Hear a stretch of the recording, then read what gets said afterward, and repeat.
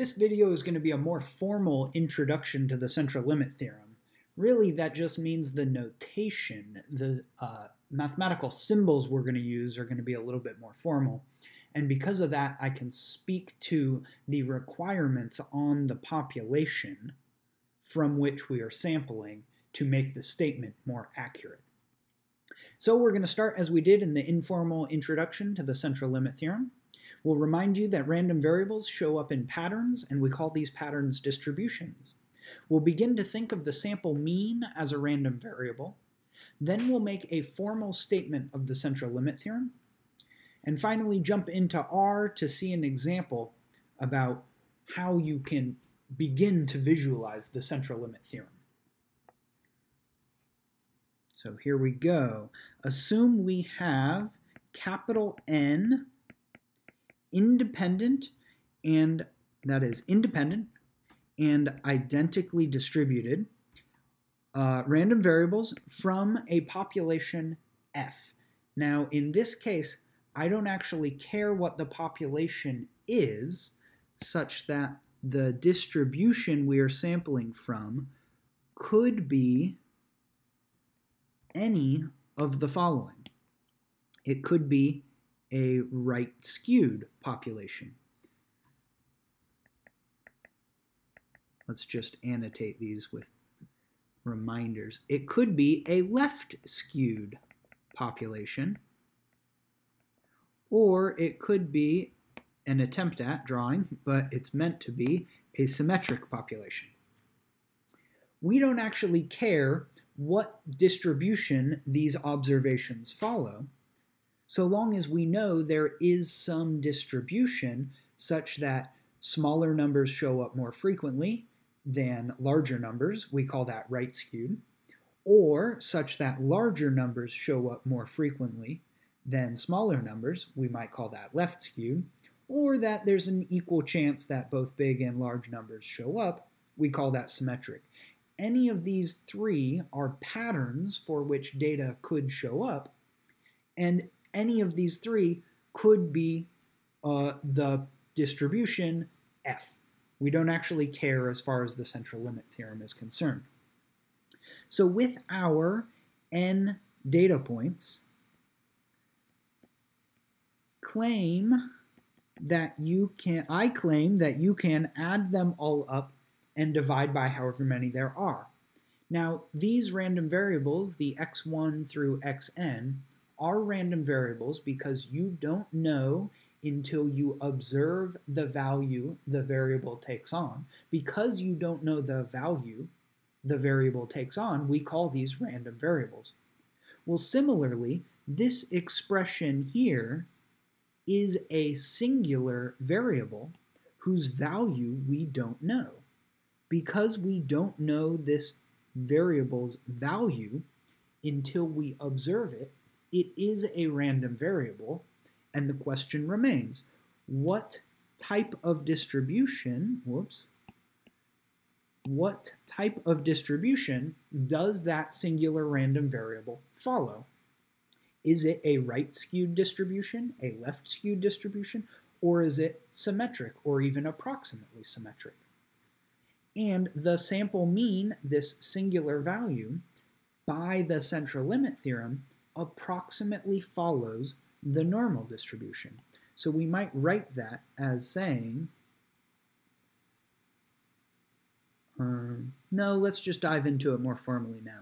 We're going to define this quantity to be Sn. Let's just use as a new symbol for the sample mean Sn.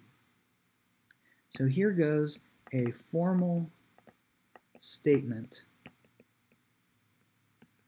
of the central limit theorem.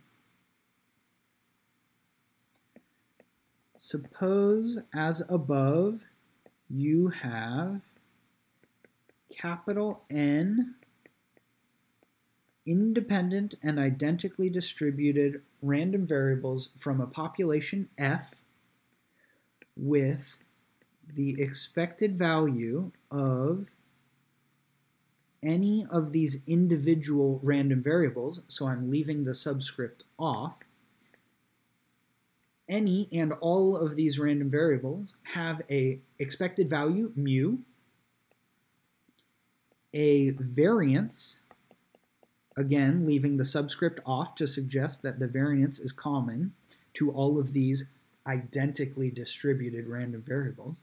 We have a variance that is strictly finite, and that is going to be one of our biggest requirements for the central limit theorem. The variance needs to be finite.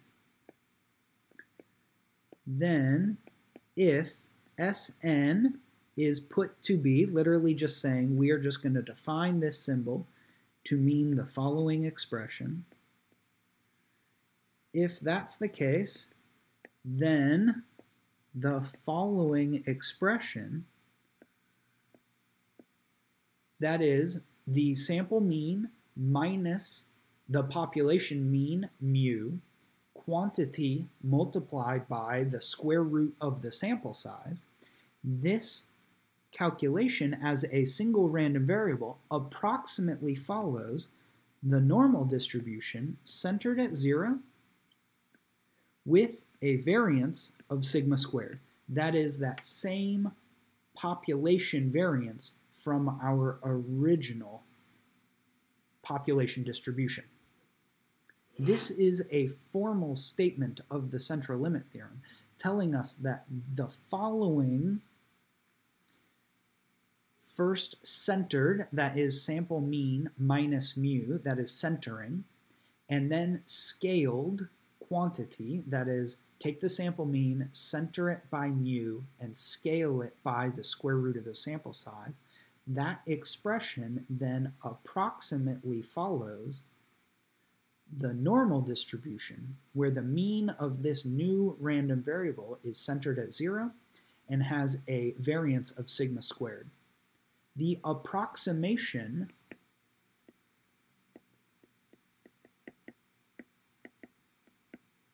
here improves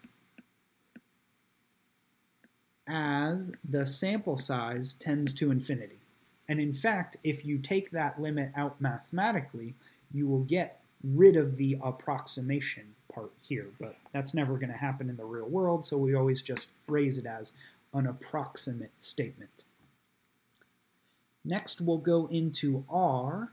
I'm going to want to make plots later on, so I'm going to load the library ggplot2, and I'm going to choose f to be exponential lambda equal to 2.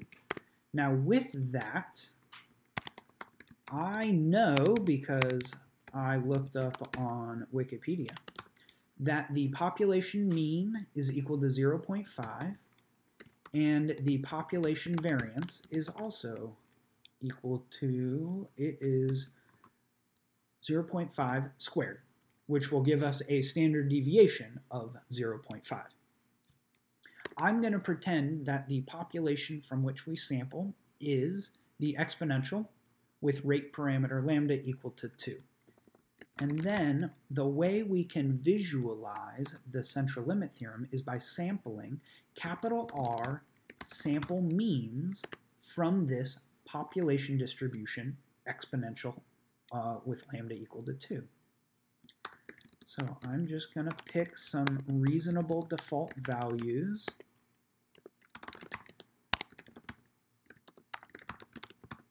I'm going to pre-allocate a vector to store my multiple sample means.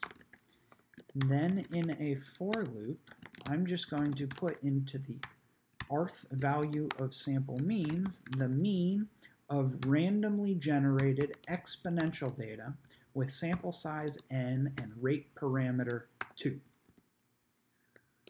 So here we go. Now the central limit theorem is telling us that the distribution of the sample means is approximately normal. So if we make a density plot of the multiple sample means, what we get out is a roughly normal distribution of the sample mean. That's entertaining. Now, what we can see further is that if we take our sample means and we center them by the population mean and scale them by the square root of the sample size, I'm just going to call that a new variable z temporarily, then the mean of z should be approximately 0, and it is quite close, and the standard deviation of z should be very close to 0.5, the standard deviation of the original population.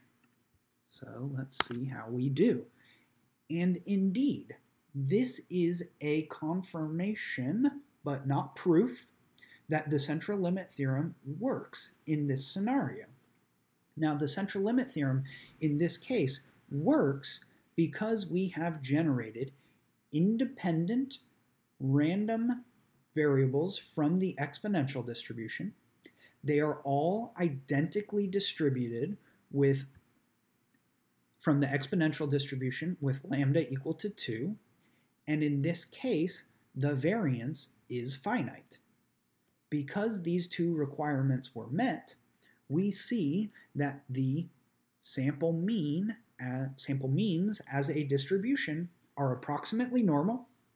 They are centered at the population mean like they should be, and the standard deviation of the appropriately centered and scaled sample means, the standard deviation of those centered and scaled random variables, is quite close, here this 0.509, quite close to the true population standard deviation of 0.5. Now, if our sample size were to go up, theoretically, we would converge closer to that true standard deviation of 0.5.